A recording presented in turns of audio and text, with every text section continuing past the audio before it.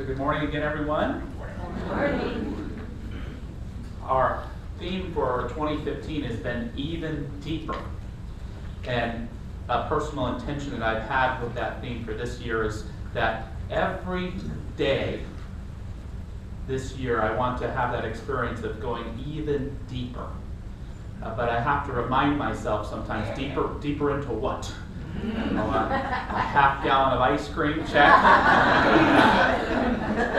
Deeper into debt, I've done that a little bit too. But what I mean by even deeper is really delving deeper into who I am.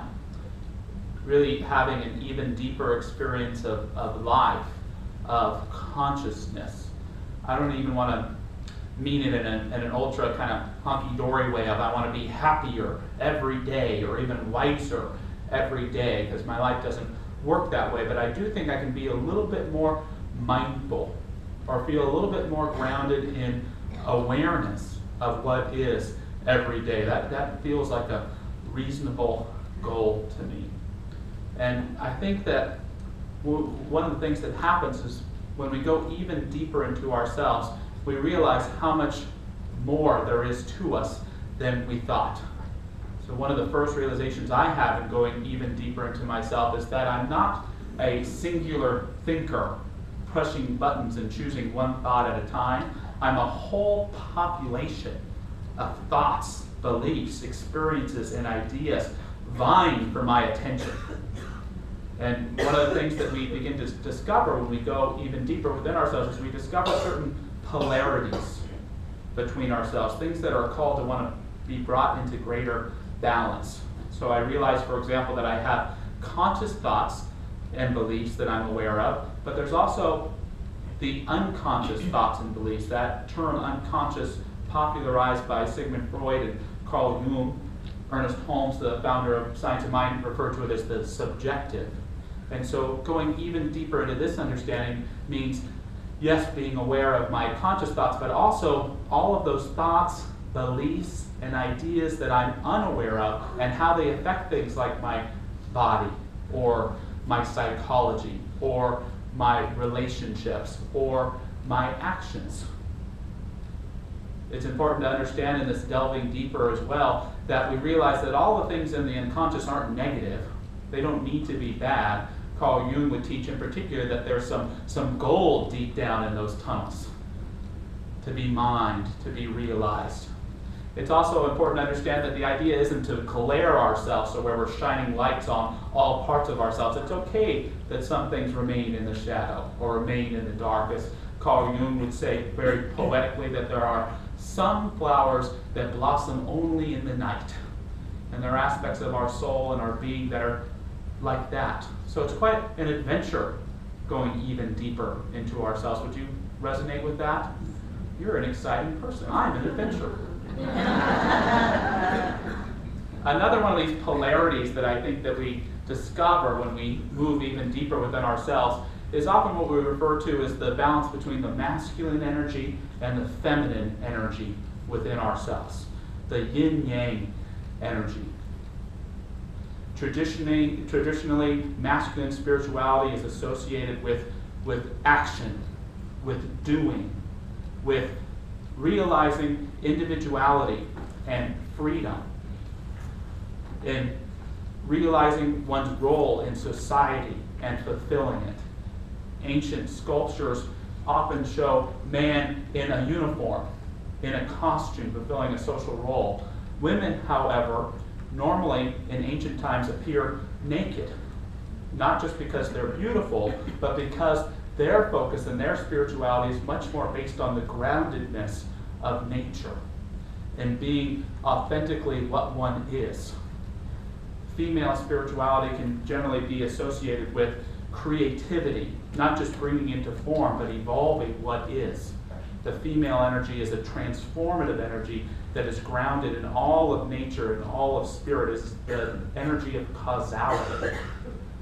Now, it's really important to understand, I found in my own life, that it's not just if you're a male that you really have a lot of masculine energy, or if you're a female, you really have a lot of female energy. You only need to listen to a Bruce Jenner interview to understand how crisscrossed with clarity in a good way these things can be. The truth is that these energies are in all of us and they go together. You can't have one without the other. So learning to find a balance of them in our own individuality is an important aspect of going even deeper, delving deeper into our own lives and ourselves. And I want to focus on feminine spirituality all this month, yes, because it's Mother's Day and things like that, but mostly because in our human history, we've in many cases repressed femininity. We've subjugated it. We've often discriminated against it. And so there's something about bringing awareness particular to the female tradition of spirituality that I think can help us find greater balance and a greater sense of being and creativity in our lives. We've certainly in many ways seen the repression of femininity in the world, and I won't delve too much into it, but there's a great book several years ago that came out by an author named Nicholas Kristof called Half the Sky, Turning Oppression into Opportunity for Women Worldwide. And what makes the book so good is the support he actually gives to amazing facts that he finds, like the following. He says, it appears that more girls have been killed in the last 50 years precisely because they were girls than men were killed in all the wars of the 20th century. Whoa, right? More girls are killed in this routine gendercide in any one decade than people were slaughtered in all the genocides of the 20th century. So we have a real problem in the world, not just in Africa and Asia, but everywhere, with how we honor the female role. He says also in the 19th century, the central moral challenge was slavery. In the 20th century, it was the battle against totalitarianism.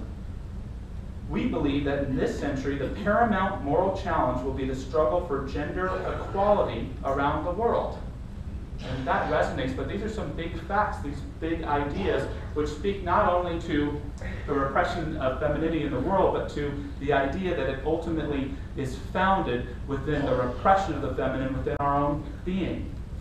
And that by beginning to embrace the feminine and male aspects of our being, we can learn not only to bring our own lives into harmony, but to support others around us in living in that harmony too.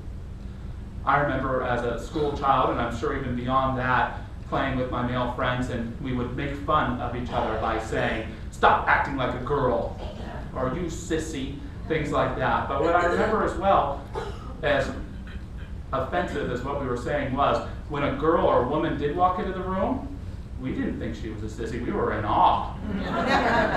Check her out, what a mystery.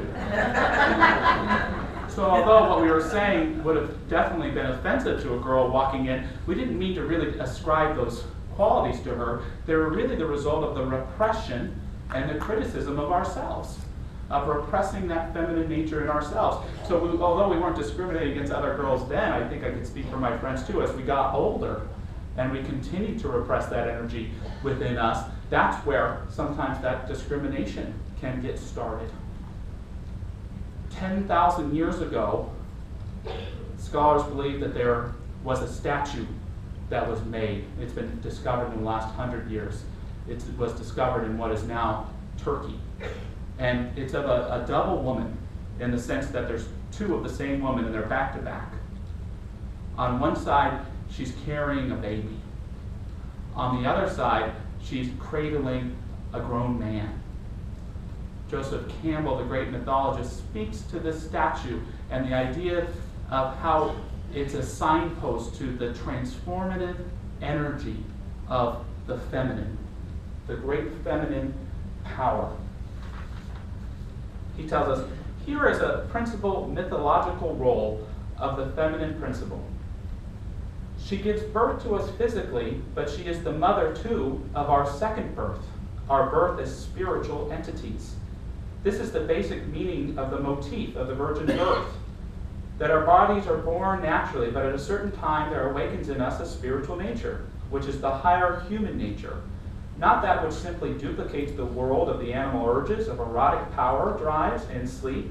That sounds like me sometimes. Instead, there awakens in us the notion of a spiritual aim, a spiritual life, an essentially human, mystical life to be lived above the level of food, of sex, of economics, politics, and sociology. In this sphere of the mystery dimension, the woman represents the awakener, the giver of birth in that sense. I like that, where the feminine energy is the awakening energy. It is the transformational energy. We even look at this idea of the virgin birth, and religion, as I'll talk about in a moment, is one of the greatest suppressors of the female energy, but we realize that even the Christ can't come about. It must come through a woman, through that feminine energy to be born. One of the biggest problems we've had in our culture, and one reason why the subjugation of women takes place, is that religion has learned over time, unfortunately in many ways, to repress the feminine. It hasn't always, because the truth is almost every creation myth I can think of has a female at the very center of it. At the very center. But what happens is men who've subjugated the feminine within themselves, they start telling these myths in a way that sometimes make the female to be the villain or the mistaken. But the great thing about myth is when you realize that it's not history, that it's there to tell a true story, a spiritual story, you can learn not to always retell the myth, but to dig deeper into it and find a greater truth. The most common creation myth, and often accepted myth in our culture, is the Adam and Eve creation myth. It's not the only creation myth in the Bible, but it's an essential one. It's right there. And it speaks the idea of Adam being the first being, and then Eve being created from his rib. Now, a lot of us were taught that that means that woman comes second to man. That without a man, you wouldn't have a woman. And so woman should come in second place. But can't we also see an idea that woman is an evolution of man?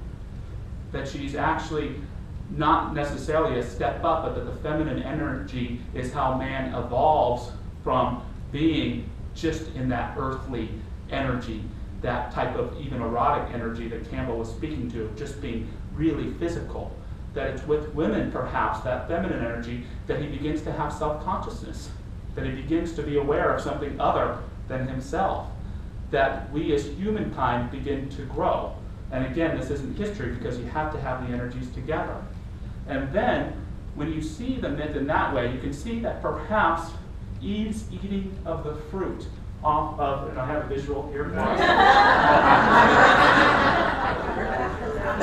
see that perhaps Eve's eating of the fruit of the tree of the knowledge of good and evil was something that she was really called to do. That even though God said, if you eat of this fruit, you will have to leave this paradise, this garden. Perhaps there was something that he knew she was capable of that Adam wasn't. To eat of the truth of life, to begin to understand the opposites, and to begin the human path of bringing these sides together. Eve's story is all of our story, just like Adam's story is. Our book of the month is called Paradise in Plain Sight, Lessons from a Zen Garden. It's by a woman named Karen Miller, and it's a real powerful book, and I bring it up in relation to the Eve myth because it speaks to a different understanding of the idea of paradise or of the garden. In the book, she talks about buying a property in LA kind of impulsively because it had this beautiful Japanese garden in it. But after she purchased it, she realized that it's beautiful to look at, but hell to take care of, to nurture and take care of this garden. But one of the ways she centered and comforted herself was with the following. She said, "One day I ran across a single line in a thick book that made it all simple. It told the original meaning of the word paradise before it became a mythical ideal, imaginary and unattainable. Before it pointed somewhere else. The word paradise originally meant an enclosed area. Inside the word are its old Persian roots, parid, meaning around, and dais, to create a wall. The word was first given to carefully tended pleasure parks and menageries, the sporting ground of kings. Later, storytellers used the word in creation myths, and it became to mean the Eden of peace and plenty. Looking at it straight on, I could plainly see paradise is a backyard. Not just my backyard, but everyone's backyard. Teeming with weeds, leaves, half-dead trees, moles, mosquitoes, mud, dust, skunks, and raccoons. Like the entire world we live in, bounded only by how far we can see. And this statement speaks to me to the power of the feminine energy, because we're all, in a sense, managing a paradise. And it's not designed to be perfect. It's designed to explore. It's designed for us to find more about ourselves. It's designed for each of us, in a sense, to eat of its fruits, no matter what the consequences, to open ourselves up and to expand what paradise or living life can mean. Another important creation myth, not as dominant today, but it used to be very dominant, especially in the Greek mythos, is the Greek creation story of women. The female, again, is named Pandora. She's the first female, and she's really what brings the total world we know about.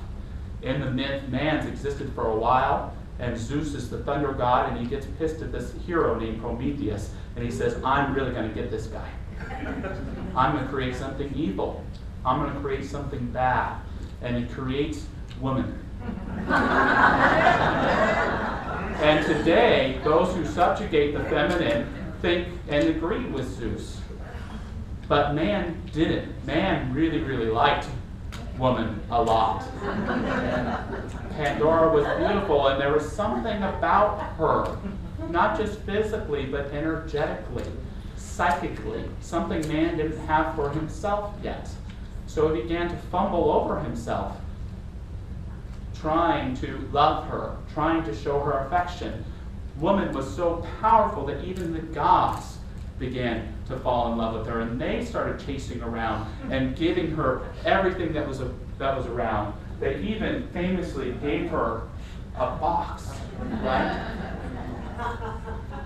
And as the myth is often told, Pandora is given a box and said, don't open it. That's how we often understand the myth. But the truth is, according to me, we ministers can do that. I know no ministers ever use old mythology to try and make points, but this one's going to in this instance. But she's giving this box by man, and it's filled with the knowledge of good and evil. But the reason man give it to her is because they can't open it themselves. See, it takes a woman to make the hard decisions sometimes. So Pandora, she's not sure if she wants to open this box because she knows that there's some not good things in there, but she's driven. She has this innocence, but she has this creativity. She has this desire to transform and evolve too. So she can't really help herself, and she opens it up. And don't worry, nothing's going to fly out. There are some cough drops and some sewing materials. But famine comes out. War comes out. All of this not good stuff comes out, but all of this life stuff comes out too. That's really important to the polarities that help us realize the truth of who we are. So without Pandora and her wisdom, it doesn't happen. There's one thing that's let out of the box as well, something that's created that never existed before that moment. And we call it today hope. Hope. It's what's at the heart of the feminine spirituality. It's that which never forgets where it really came from. It's that which always remembers the central cause of its life. And even in the myth of Pandora, no matter how challenging things are in the world, the gift of hope is what allows each of us to confront it and move through it no matter what. So it's through embracing the feminine within ourselves that we can return to a sense of the causality of our own being and how we want to create in the world. Joseph Campbell's famous, we're talking about the hero. And he said something quite profound. I'm surprised we don't hear about it more often. He said, what is a hero essentially? The hero isn't someone who has hit 600 home runs in his lifetime. This is resonant this week with Alex Rodriguez, who a lot of us don't see necessarily as a hero because of some of his behavior, but he hit over 600 home runs, and people went, meh. They did. So he says the hero isn't someone who has hit 600 home runs in his lifetime. The hero is someone who has given his life for a cause or for others. It speaks to this idea in the society that everyone is a hero, but it's often the male energy that wants to get the credit for it, that wants to be seen for it. But it's the feminine energy, and those of us who choose to live for it, that choose to be supportive of others in realizing their individuality, in supporting their function in the world, in creating great things. So it speaks to this idea that the causality and transformation of the feminine power helps, in a sense, get us even closer to an understanding of a foundation of the divine in our lives.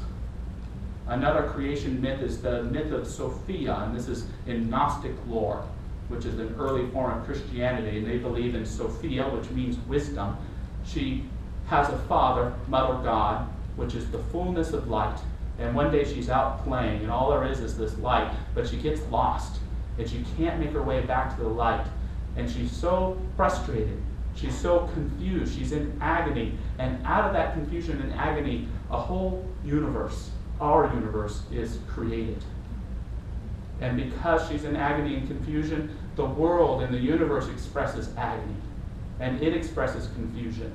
But there's a truth about Sophia being the truth of the light, the truth of the feminine power, and it exists in every human being, and in every aspect of life. It all contains a little bit of that light right at the center of its being. So it speaks to this idea of a spirit within all of us that's just trying to get back home, that's just trying to get back to that sense of the light, that's just trying to return to a sense of the fullness and the wholeness, even in confronting or having to move through the agony or the confusion of feeling lost and unknown from home. So the masculine energy is really important, don't get me wrong, but the feminine energy is something that deserves, for me, in our day and time, a little bit more emphasis. Not just in giving credit, but in finding that greater balance in ourselves to live a more congruent and harmonious life with who we really are. And when we can embrace who we really are, all aspects of it, rejecting nothing but being mindful and hopefully even a little suspicious perhaps of everything, we can start living more sincerely and more accepting of the life that is before us. To speak again to the power of Miller's writing, she says, everyone has a path in life, including the spiritual aspect of life. And the good thing is, you don't have to find it. You are already on it, fully equipped for the trip. The path you are on always leads you further on, in the same way you were led here today. To walk the path, you just keep going, asking, seeking, finding, and this is the most important thing, trying. If you haven't yet recognized your path, it's because you haven't gone far enough to see clearly. We have to use our feet to get close enough for anything to come into focus. So just closing prayerfully today, just invite you to join me if you choose, just to become aware of the process of moving deeper within our own psyche, our own spirituality, recognizing that the very act of doing so may seem to create chaos at first. It may seem to let out some disorder into our world. But if we stay committed, hopeful, grounded in the knowledge of who we really are and what we can be, feeling it not just in our affirmation but in our very body and conviction of existing, I know that we make our way into ourselves and step into the world in a way where the way is shown for us, to accept ourselves just as we are, right here, right now, to embody the masculine spirit which says, go get out there, be somebody, make something of yourself, yet balancing that with the recognition of the Divine Mother that embraces us, that accepts us as we are, perfect, beautiful, in the here and now. To take each step in awareness of the Mother's love and of the Father's support is to live in divine alignment with that Spirit within and all around us. We let it be in gratitude, and we put it to work in our lives. And so it is. Amen. So thanks for your time, everyone.